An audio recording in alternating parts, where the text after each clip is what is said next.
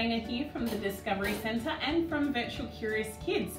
So I'm here with my curious kids, Emily and Clementine, and Clementine has been asking for probably a few weeks now to make bath bombs, so I decided today was the day.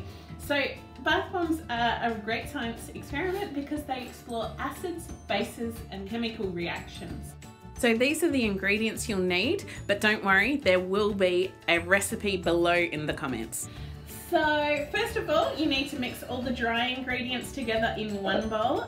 Half a cup each of Epsom salts, corn flour and citric acid, 1 cup of bicarb soda and dry food colouring if you have it. And the wet ingredients together in the other bowl. 2.5 tablespoons of melted coconut oil, 3/4 of a tablespoon of water and essential oil if you like. So Clem, I'm going to get you to mix together the wet ingredients. Do you think you can do that? And Emily, you can mix together the dry ingredients, okay? Sure. Alright, now we've mixed up our ingredients. Do you think you've mixed them well? Yeah. Yep, ready to go? What do you think, Clem? Ready to go? Yep, alright, let's have a look at them. Now it's time to mix the wet ingredients into the dry ingredients, just a little bit at a time. Alright, so now they're mixed together. We did it really slowly so the chemicals didn't react to each other, and our mixture looks kind of like wet sand. So now we're going to pack them really tightly into the molds and let them dry.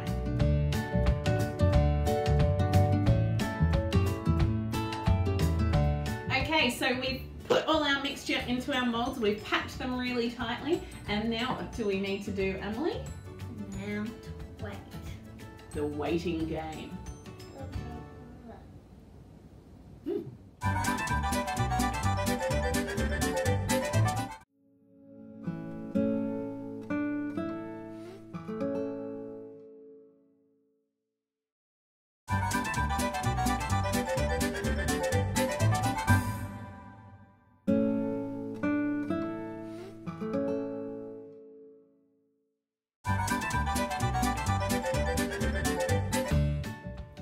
Okay, we're back. It was a long and at times difficult wait, but it's been about 48 hours. They're well and truly dry.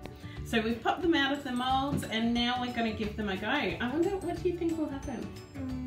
They're gonna fit. They're going to fit? All right, put them in.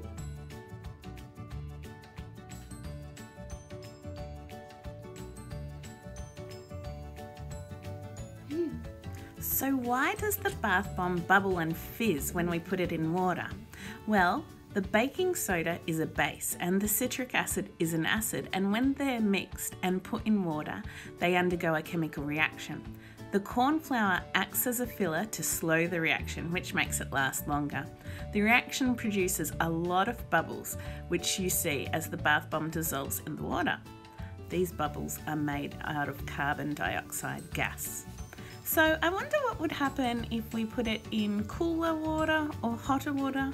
Maybe that's something you can try at home. Alright, that's it for us today. So if you make some bath bombs, we'd love to see them. So make sure you let us know in the comments how yours turned out. Alright,